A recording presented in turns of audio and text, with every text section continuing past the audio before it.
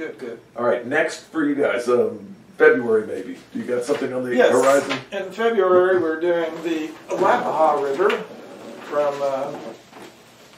US 41 all the way down to the Suwannee River. This is a section of the Alapaha which is seldom paddled because when the river is low, It dries up in places. that's right, it looks like a beach between riverbanks. I'll pass that.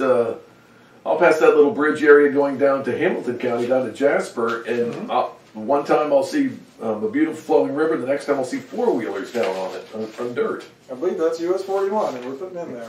Well, let's hope for water. It goes away pretty quick. Right, and that, like Mayor's Battle, it's the opposite. If the water is not high enough, we will reschedule until it is. Yep. We used to have, we try to only schedule them when we think conditions will be perfect, but you just simply cannot predict this. That exact stretch you're talking about from Langdale Park to Sugar Creek, we had, 5 deadfalls on that one trip. And then my friend Thomas Humphreys and I went about a month later and didn't experience one single one. If the water's high enough, also on the Mayor's Battle, there are a couple of rapids, but we probably won't even notice them. That's going to be high enough. Too high. Right over them. Just a swift area. All right. We will see several creeks and such.